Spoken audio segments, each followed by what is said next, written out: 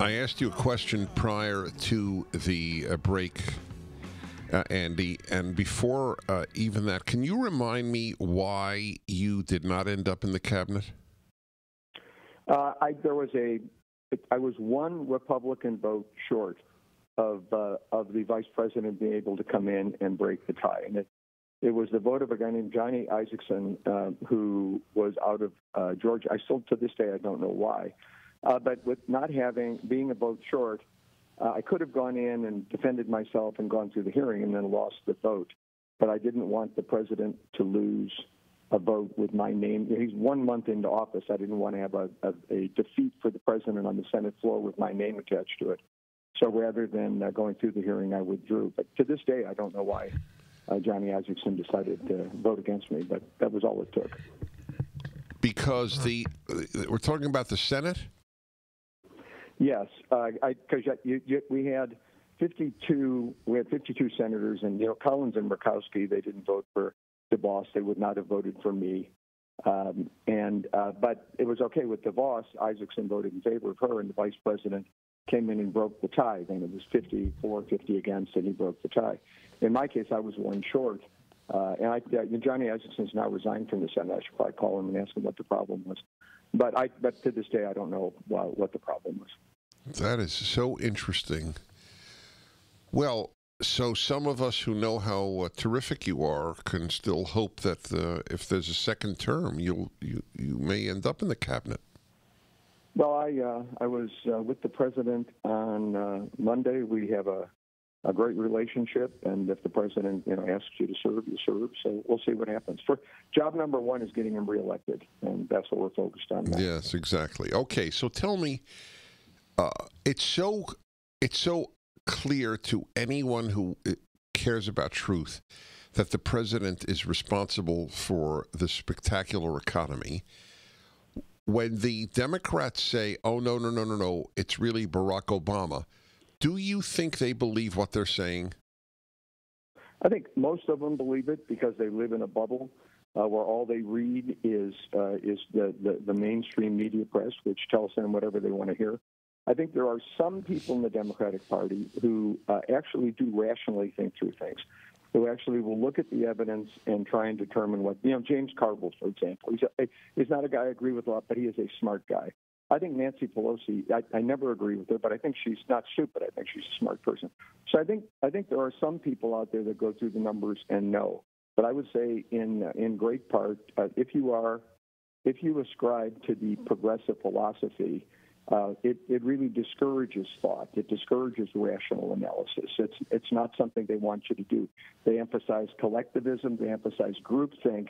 Groupthink kind of wipes out independent thought. And so you've got a lot of people that buy into the groupthink philosophy, and they live in that bubble, and they believe.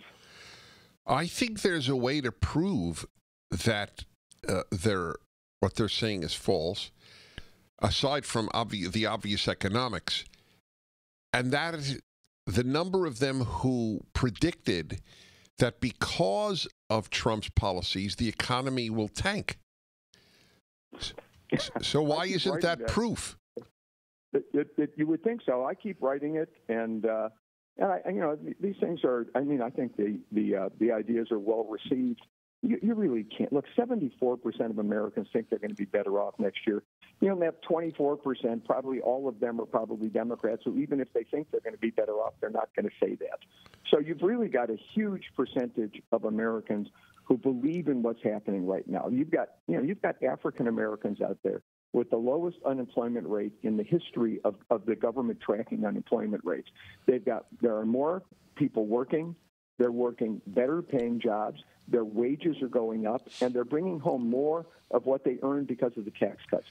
These people aren't stupid. When it comes to election time, you're going to have Democrats out there saying, "Hey, believe us," and Republicans out there saying, "Believe your wallets."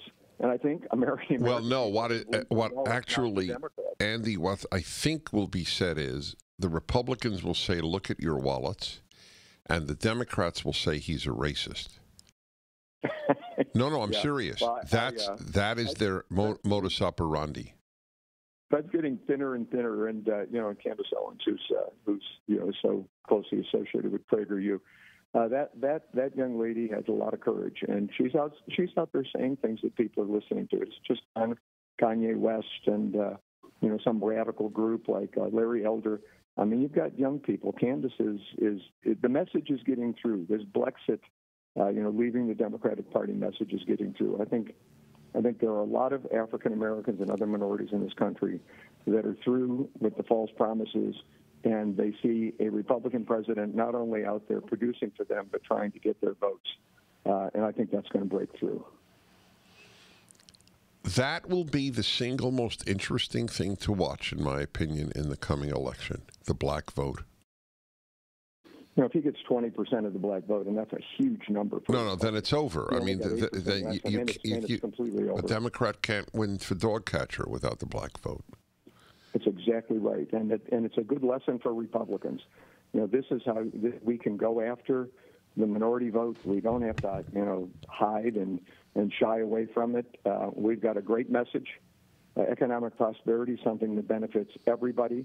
Bigger government is something that hurts everybody.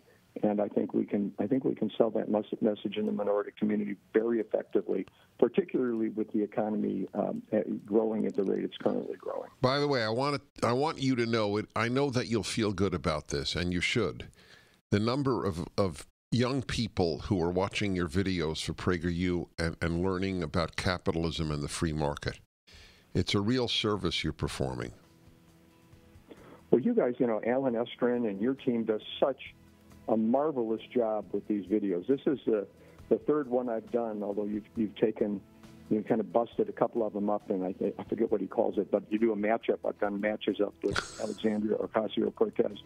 And it is amazing the number of people that watch these videos. It's an honor to do them, Maya. It's a privilege to do them. Well, we are honored to be with you. I want to be at your swearing in.